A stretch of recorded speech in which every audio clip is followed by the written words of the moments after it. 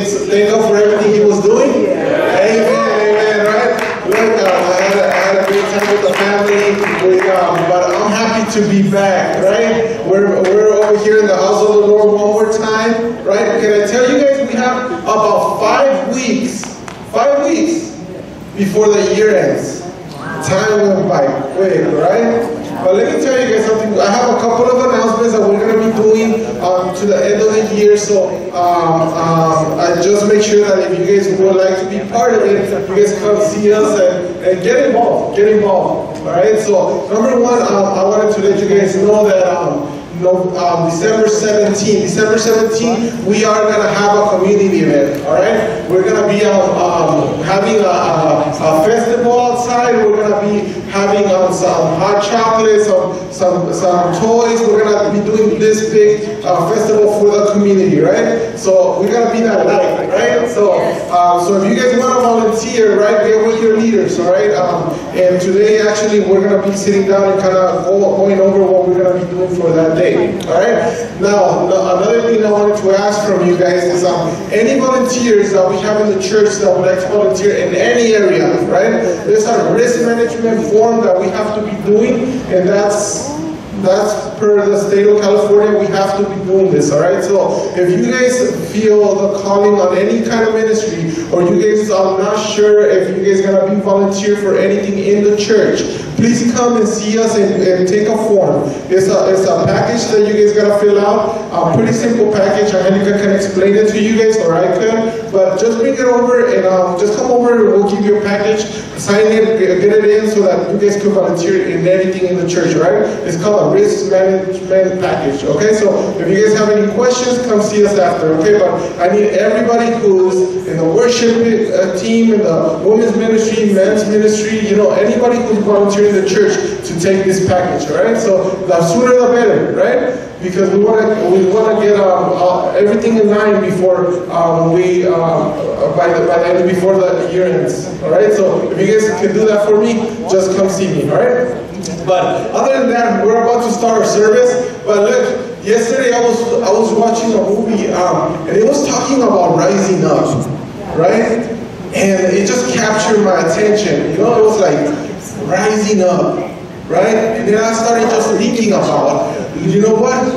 In the midst of our troubles, we should always rise up. And when we're going through struggles, we need to get up and say, you know what, God, you're in control, and I'm going to rise up. When we see our kids going the wrong direction, it's time for us to just pray for them. And you know that God is going to do something, and we just got to rise up. When we're doing so well at our work and we're doing so well, we got to continue to look up, to rise up. But we just got to remember that God is in control. And when we remember that, right, we got to worship and praise Him for everything He has done. And before the year ends, let's remember that. Let's rise up and let's remember that God is in control. Amen? So today we're here for one reason, right? And we're here to worship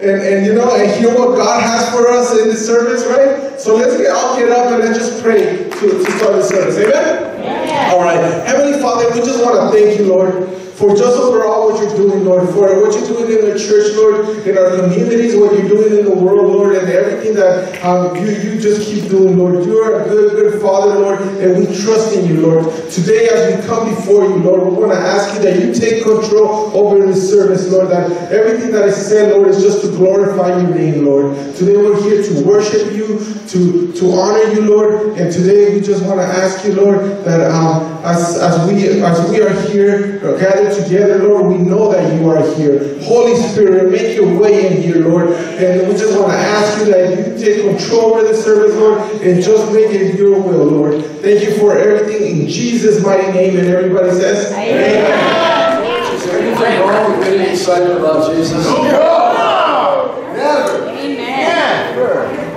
Who does that? Jesus.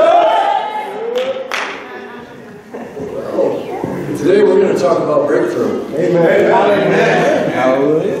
And I am free to have another breakthrough. Is anybody in the house with me? I am 30. I don't know anybody in my life, and I've got my hand raised up, where I'm not looking for a breakthrough. I think that we have taken breakthrough and we have put it in a category that we think, well, there's something wrong. If I'm going to have a breakthrough, it means that I'm really stuck and there's something wrong. It does not mean that. It just means that you want to get closer to God. You want to be able to be with that connection with God so that every day, every moment, when you lay down in bed at night, that you have a peace that passes all understanding. I don't know anybody that's not looking for peace. Everybody's looking for peace. Well, you see, I give thanks to the ladies. The ladies set up this Christmas tree. And we're going to...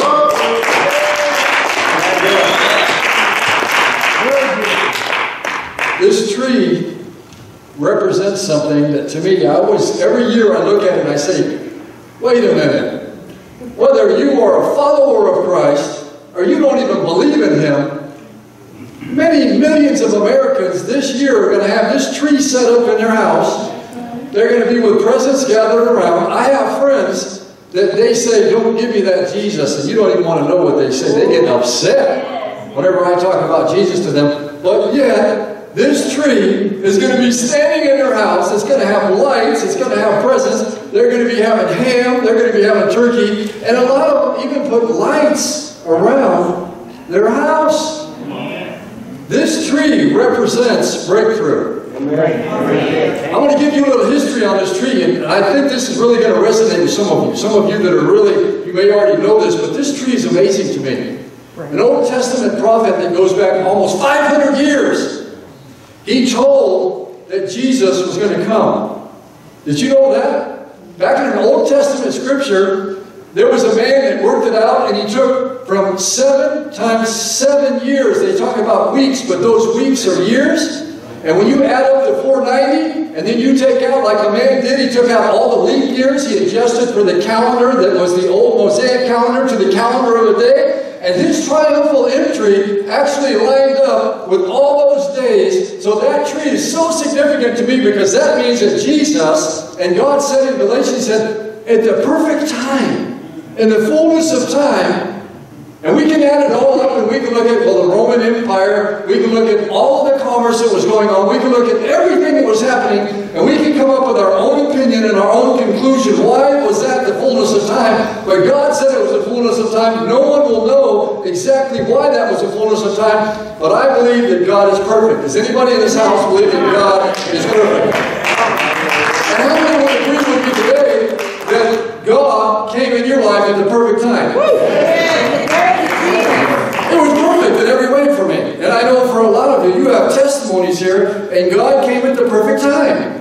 So when we look at that tree represents to me breakthrough. Amen. You may never have heard anything like this before, but when you gather around your tree, you need to realize that that tree is celebrated because Jesus Christ came down and entered into human history as a man so He could walk, He could talk, and He could actually bring God down to earth. And He said, when you've seen me, you've seen the Father. So without Christmas, we could have never have known what we know about the Father, our Father God. So to me, that's breakthrough, and I'm looking for another breakthrough. I don't know about you guys in here, but I'm looking for another breakthrough.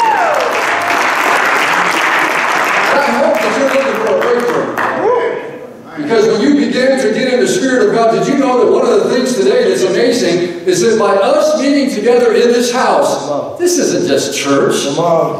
This isn't some religious setting where we're getting together and we're going through some exercise. We are praising the living, holy God. He is the only one that can set us free. He is the only one that can heal us. He is the only one that can give us liberty, even with everything we have happening to us right now on this earth. He's the only one that can give you liberty, and in the midst of all circumstances, you can raise up when everybody else is down crying, and they're saying it's the end of the world. You can say, it's not the end of the world. It's not the beginning. Because Jesus Christ, He began to set up His kingdom. Follow me this morning. When Jesus came and He was born of a virgin, and we have all of these crosses and we have all these little symbols, those are just symbols. you've got to realize that Jesus, He was the Son of the living God, and He came down to earth so that He could set us free. So it was the beginning of His kingdom being set up, and it says that His kingdom would never end.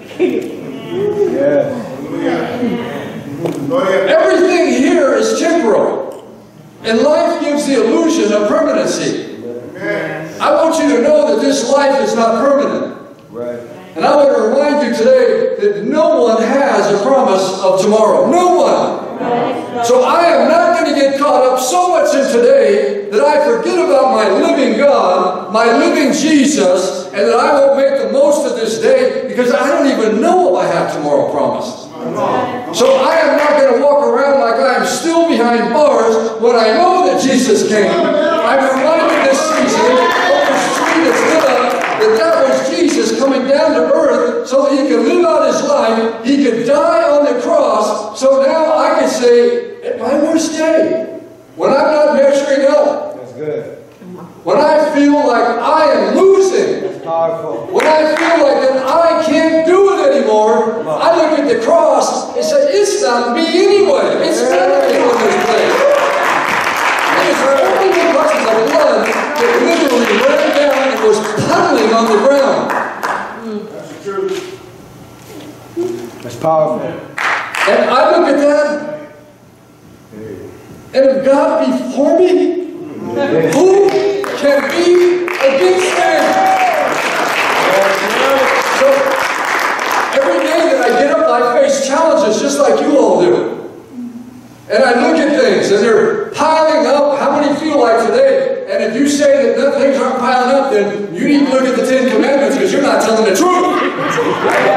There is nobody in this place that is that perfect, because if you were, you would be in heaven with Jesus right now. And nobody here on earth is perfect. So all of us have bricks that are on our shoulders, and you've got to get up every day, and you've got to praise and worship Him, and you've got to realize that you can't do anything without Jesus. And until you do that, you're going to sit in your muck, you're going to sit in your mire, and you're going to get up and say, I'm losing, I can't make it anymore, God. And God's going to say, all you got to do is get up. You've got to remember who you are in Jesus. You've got to remember what I did for you on the cross.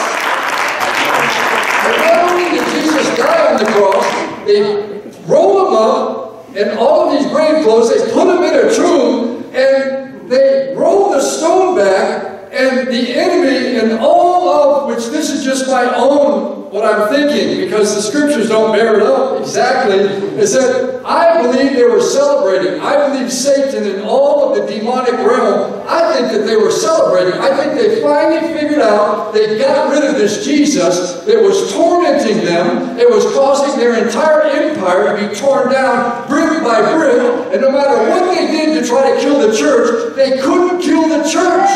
Because Jesus wouldn't have a church.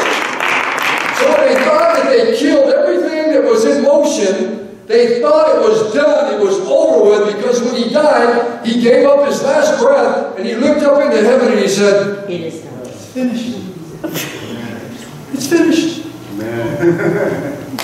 Everything that tree represents, Him coming to earth, over 33 years.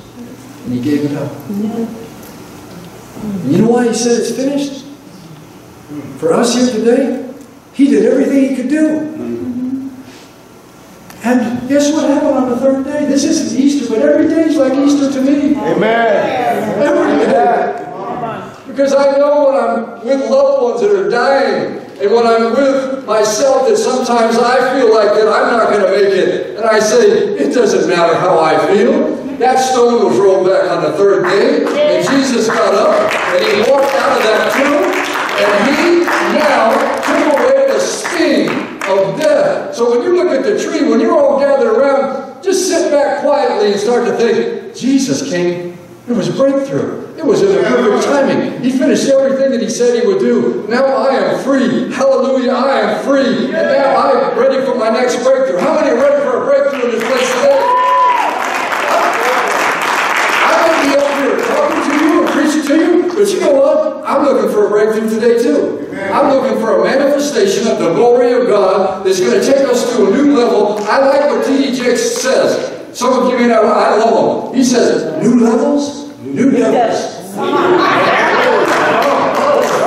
So every time I have a breakthrough, I don't rest. I don't say, oh God, you gave me a breakthrough, now I'm going to sit back for the next 3 years and I'm just going to bask in this breakthrough. No, I get up and I get ready for the next one. And I say, God, you're going to equip me. You're going to give me everything I need to get through this next breakthrough. So it's one breakthrough after another breakthrough after another breakthrough. And that's a glorious way to live, isn't it? Because if you don't live that way, then you're going to get back in that muck and that mire, and you're just going to be wallowing in it. You're just going to have the same story every year. You want to hear that same story every year from yourself? I don't want to hear it anymore. I don't want to hear about how I said something at the beginning of the year I was going to do and I didn't do it. I don't want, but even in that, God's mercy and His grace will carry you through, and you can get up and say, no more! And you can begin to praise Him. If you can't do anything else, raise your hands up and start to praise Him. That's good. That's good. So I give glory to God every day, every moment. Hallelujah. So when you look at these breakthroughs, how many have ever watched heavyweight boxing? I know some of you guys have. I don't really follow it a lot anymore, but I went all the way back to Cassius Clay, Muhammad Ali. I can name all those heavyweight boxers. But what would happen is sometimes, and I remember this, that they would have a guy that never had been past the 6th round. You guys ever remember that? Yeah. And they said, this guy, as the commentator is saying, this guy's never been past the 6th round ever in his entire career professionally. Let's see what happens. It was new territory for him. He'd never been there before. That's good. And then when you have runners, we heard Ryan a couple of weeks ago, he said he would get into about his 3rd mile on a 10-mile run. Do you remember that? Yeah. And he said he'd feel like that he couldn't go anymore. He'd feel like that he was completely exhausted in his mind and the mental and the emotional. And he said he pushed through that barrier, and when he pushed through, it's like he got a whole new breath of fresh air, and he ran all the way through to finish the race. Amen. You know, that's the way it is in our lives. That's the way it is for Christians. We all get to that point that we got to break through. We get to that point in our Christian life. We get to that point with all of the pressures and all the noise and all of the financial and all the relational problems. And we get sometimes to a point where we get stuck. And we feel like that we can't even go further anymore. And God is saying, here's what He's saying to you this morning. You want a breakthrough? You get a breakthrough today. And you don't have to sit back and say, well, I'm really concerned of the people around here, and I'm so worried that they think I need a breakthrough. They're going to think that I'm really doing something bad. That's wrong thinking, because I want a breakthrough no matter how well I think I'm doing. I want a breakthrough, and I want to be able to get the glory of God. I want to be able to go to the next place that He wants me to go. How do you think His kingdom's going to be advanced? And you may be surprised as you begin to hear some of these scriptures today. Look at this first scripture. How many know Acts chapter 2, when the Holy Spirit poured out? I want you to look at this, and I want you to see the breakthrough that they had, that they've been looking for generations and generations, looking for the Messiah to come. And Jesus came, He was born, He lived, He died, He rose again, He was seated at the right hand of the Father, and the Father said, Jesus, I'm going to give you the Holy Spirit to release on earth. Where would we be today, church? Some of you may not be acquainted with the Holy Spirit. You may not really understand. You may not have had a real experience. But let me tell you, when you have a one-on-one with the Holy Ghost, you will never be the same again. And you may have a hunger. It builds a hunger and a thirst for you, and you don't even worry about what other people think anymore, because you know that you want the connection with the living God, and you don't care about the people here. You care about them, but not about what they think about your relationship. Because if you don't have a connection with God, and if you're not filled with the Holy Spirit on the regular, then you are never going to be able to have a breakthrough. I said that. That part. Because I know I've been living a few years. And I know without the Holy Spirit, without the Holy Ghost, I'm not going nowhere. I need His power, and I need His strength to get through today, to get through tomorrow, and the next day, and the next day, and the next year. Can anybody shout amen? So, by Jesus coming, do you realize when you look at this tree, again, the Holy Spirit would have never been released in Acts chapter 2 unless this happened.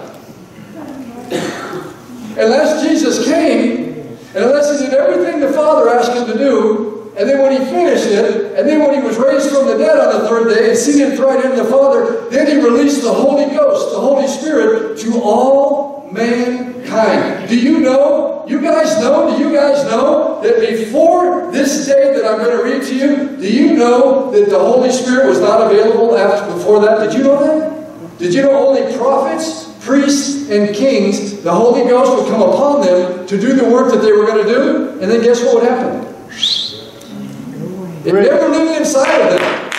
So do you know what kind of a generation? Do you know what that tree means? Do you know what it means to have Jesus Christ, the Son of the living God, releasing the Holy Spirit to all of us? I don't have to be a king. I don't have to be a prophet. I can have my body full of the Holy Ghost by serving Jesus and just asking Him to come in. And that's what happened when Jesus came. When He left earth, He released the Holy Spirit. So it was a breakthrough of all breakthroughs, because no one was able to have this happen before the upper room experience. How many have ever heard of the upper room experience? Anybody that plays upper room? That's the upper room experience. When the Feast of Pentecost came, they were all together in one place. There were 120 of them. Did you know that connection in community is what God really ordained? Did you know when you look at architecture and you look at design, do you know exactly what we're having happen here today and all across America and all across the world? It is the exact architecture and design of God for us to have connection with God and then to have connection with each other. Without the connections of each other and everything that we have as a church, as the body of Christ, as the glory of God, as the light of the world, did you know we would have none of that without connection? You know how important you are. Look to your neighbor and say, you're important. You are so important. Because Reinhard Bonnke said, all hands on deck. All hands on deck. I mean, say that. All hands on deck. All hands on deck. I don't want to be there. See, a deck is a ship. I get the picture. I'm not going to be laying low down at the bottom of my bunk, laying there sleeping through the years. I'm getting up on the deck and whatever my job is, I'm going to be together with people. I want to be connected with people so we can see the glory of God unfold before our very eyes. Some of you are getting it this morning. I know I'm giving I always like to shoot a shotgun. Many of you don't know what it is. A shotgun has a whole bunch of babies. So wherever you are in your walk, I'm shooting a shotgun today. Amen. Come on. Some of you, it's going to make you even more hungry. Amen. You're going to be so hungry. So they were all together in one place. Now I want you to imagine for one moment that what if just one or two guys got together in that upper room? Think about it. 120 of them. The disciples, men, women, 10 days. God said, go, meet, wait.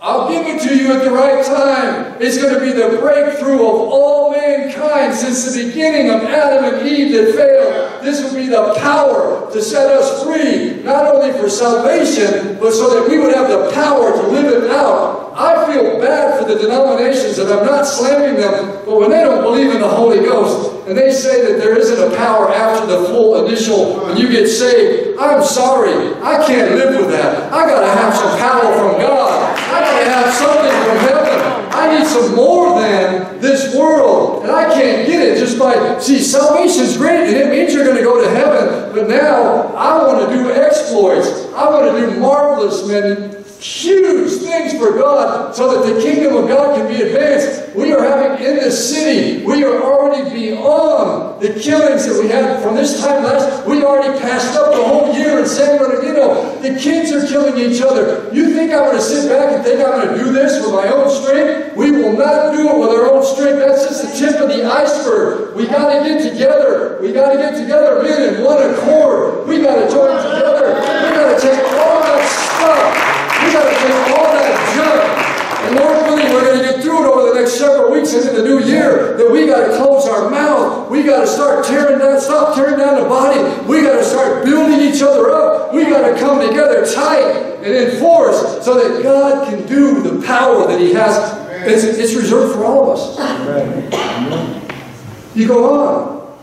Without warning, there was a sound like a strong wind. Gale force. No one could tell where it came from. I just imagine. It blew through the windows. And all these people are just waiting there in anticipation.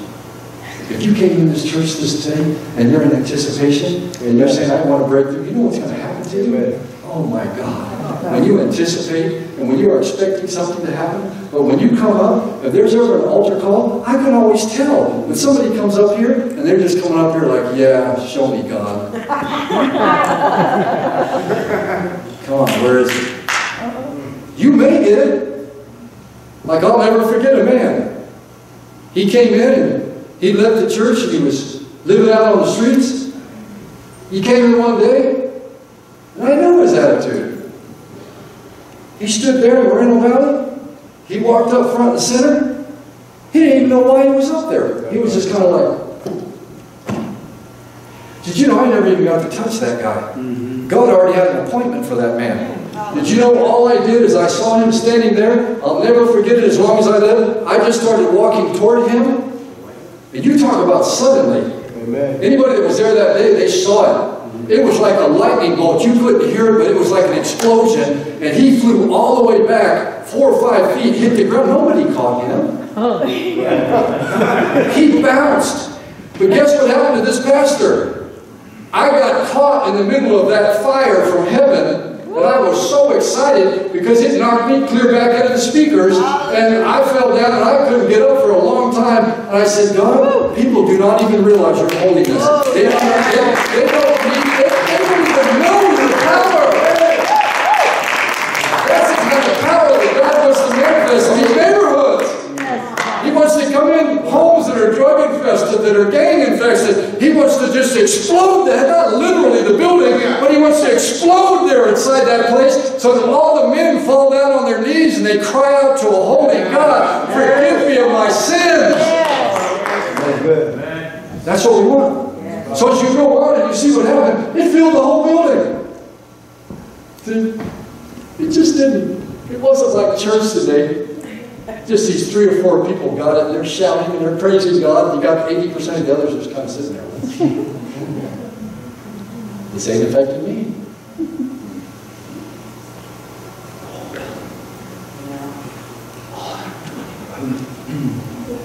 That one. It hit him. You see, if you just read this, you'll say, yeah, what's the big deal? I'll tell you in a second. Then, like a wildfire, the Holy Spirit spread through their ranks. And they started speaking in a number of different languages as the Spirit prompted them. That's right. Did you know some commentaries say that this was the start of the church?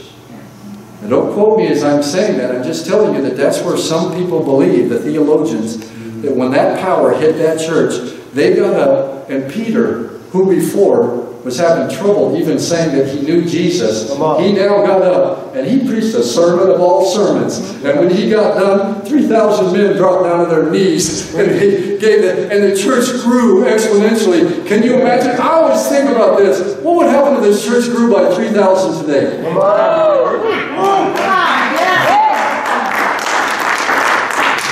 See, we mark these things up in history and we say, oh, that was for history. That was historical.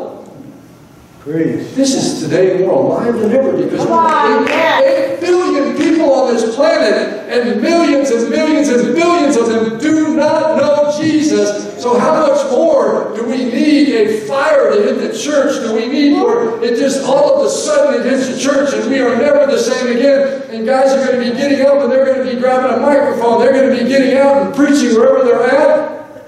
People are going to say, oh my God, what got a hold of Sam?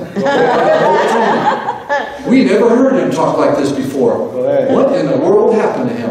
I'll tell you what happened to him. He got full of the Holy Ghost. And he got out of this muck and this mire. You say, how dare you guys say I'm muck and mire? down, if you're down and you're not up and you're not excited, and I'm not condemning you, I'm just saying that you need to get an anticipation. You need to get a stirring going on. When the Spirit is moving, you need to jump in. If you see that stirring, you need to jump right in the middle of it and say, God, I want more of you. I want a breakthrough. And when you do that, you will never be the same again. Never. You'll be preaching your head off. Because when you got something like that inside of you, try to cap it off. The devil will try to cap it off. Your friends will try to cap it off. Your family will try to cap it off. And you say, no way. I'm not putting a cap on that. In fact, every time the Spirit's moving, I'm going to open up and say, fill me to overflow. And you're going to allow the Spirit of the living God to fill you so full that it's going to be an overflow, and you're going to say, this is wonderful. I got enough for myself, and I got enough for everybody else, because it's going to overflow out of you. And you're going to walk around and say, this is amazing. Where have I been all my life? And you don't think for a second that the enemy's trying to stop this? He's working on all of us. He's trying to shut it down. In the government, in our families, in our schools. I'm not naive. I know what he's trying to do. But he doesn't win. The enemy doesn't win. Thank you, Jesus. When Jesus came, this is life. Amen. That wasn't the end of the story. When you get done at the end of the night, you open your presents and the 25th comes and goes, when it's now getting toward the new year, it just started. It has just begun. We have got, whatever God gives us in time, that's what we have, each one of us. But here's the thing today, as I wrap this up. You and I have a responsibility. You've heard it so many times, but there's so much truth in it. You can't worry. You can't worry about what he's thinking. He can't worry about what you're thinking. You can't worry about what she's thinking. And you can't worry about what she's thinking. Because we can't do anything for each other except for take the Spirit of the living God, edify, equip, raise up, build up, encourage. That's what we can do for each other. And we can pray for each other. But you got to take and you got to stand right here. And you got to draw a circle around you. And it's a connection between you and God. That's good. Amen. You can't look at anybody else. You can't say, well, you don't know how they talk about me. You don't know what they say. You don't know what they did to me, my family. You don't know what my dad did to me. You don't know what they did to me in school. You don't know what they did to me. Jesus knew what they were going to do to you. He knew exactly what they were going to say. He knew what they were going to do. And he knew that as soon as you accepted him as your Lord and Savior, it was going to be full-on persecution, ridicule, tearing you down, speaking against you, saying you're weird. I would rather be weird and be walking around and be taking down giants in the evil realm because Jesus is with me. I'll be weird all day long. I'm able to walk up to people in Mark chapter 16. It says that after you preach the Word of God, after the Word of God goes out, it says that they will lay hands on the sick and they will Recover. Call me weird if you will, but when I go to the hospital, when I pray for people, I say, you can call me weird all you want. I don't say that out loud. I would never be that rude. But I got to see some things, folks. Right. I got to be in the hospital when people were dying. I got to be in the hospital when people were totally out of control and they had to hold them down. I've got to walk up to people when they were flailing and the doctor said, you got to hold them down. We don't know what to do. And all I did is I said, I know what to do. And I just walked up and I just put my hand on their shoulder. And I just looked up in front of everybody. One time they had people that had flown in from all over the country. They had broke all the rules in ICU. They must have had 25 people in that room. And they got to see the power of the living God. Because all I did is put my hand and I said, in the name of Jesus Christ of Nazareth, bring peace right now to this body. And right before their very eyes, she just went down like this and she just relaxed. And then the doctor walks up to me and he looks at me and he looks at her. I wish I knew what was going on in his mind. Because all of a sudden, I see a tear coming down his face, and he looks at me. I said, Pastor, she really is in the hands of God. I said, yeah, doctor. Amen. She is. She is. Come on. This is what we have. We have something that is, it's more powerful than anything here on earth. So don't think for a moment that the enemy's not going to do everything he can to keep you from doing something. He's going to get you attached to things. He's going to get you emotionally attached to things. He's going to get you working so overtime in your mind. This is what I mean. You've got to take captive those thoughts, or they're going to take you captive. You got, as soon as those thoughts, as soon as they don't line up with the Word of God, as soon as you say, here's what I do. This is me. Thought, Word of God. I do this. Does this line up with the Word of God? The moment that I see that it doesn't, I start saying, Jesus, Jesus, no, no. And you probably think I'm weird. I need to go to a counselor. That's what I do. If it doesn't line up with the Word of God, if I get so caught up in a bunch of worry and a bunch of stuff, then I immediately go to the Word of God and I say, what does the Word of God say? Did you know that every time God will come in and the power of the Holy Spirit will come on you and you'll come out of that thing a lot faster than you ever came out of it before? So we could have some music right now. I'm excited about this today. I'm excited for some of you. Because I know that as you've been sitting and you've been listening today to the Word of God, and as you've been worshiping, I know some of you are ready for breakthrough. You have an anticipation level that's off the charts right now, and you are ready to receive. That's exactly what Jesus wants. He wants you to be ready. He wants you to be anticipating. And even if you think that you're not all there, exactly where God wants you to be, you don't have to worry about that. You just give it to Him completely. Amen. We're closing out a year, you guys. 2022 is almost gone. When I say 2023 is going to be a great year, I just don't say that. You know why I say that with conviction? Because I know God is on the throne. Amen. And I know that He is going to do things in the United States and all over the world that is just going to take the kingdom of, I say, plunder hell today and populate heaven. That's what I say. If you want to be a part of it, all you have to do is step in. That's all you got to do. You don't have to be vetted. You don't have to come in with a big application. You don't have to fill it all out just right. God says you step in. All you got to do is just step in. And He takes care of the rest. That's what the local church is for. To equip. To build up. Then we do it together. So community, connection with each other is so important. So when you gather around a tree, some of you may have a tree, you may not have a tree. But when you get together for any kind of connection with people, whether family or friends, remember that God put us together. Remember that there's power in connection. That's why Jesus came. To put us all together. Because we weren't doing such a good job before He came. We had Jews and we had Gentiles, we had slaves, we had free. We had so much division. Does that sound familiar? Yes. That tree means that Jesus came to connect us all together. So I want you all to take a challenge with me before we pray. Like you have never connected before. Love on people. Build them up. You can even leave out of here today. You can even leave out of this place today. And you can build somebody up. And you can connect with them. You have just now joined up with God. You just now completed what Jesus started and what He finished.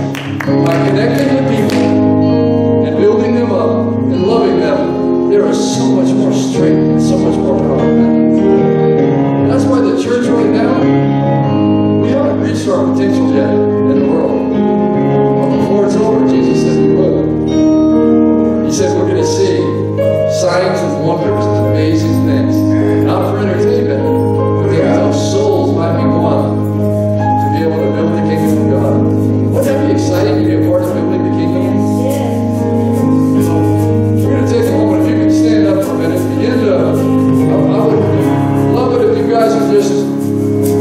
impregnate this place with the power of God right